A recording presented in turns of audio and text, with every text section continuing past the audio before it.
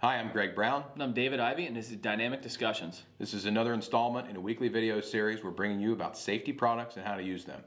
This week's question is from Thomas in Ohio, and he wants to know, is the Malta Dynamics standing seam roof anchor okay to use in a non-standing seam flat roof application? So these are designed to be used on a standing seam roof. So the products have been designed, engineered specifically for standing seam roofs. So if you are attaching to a non-traditional structure, typically that's not going to be something manufacturers are going to recommend.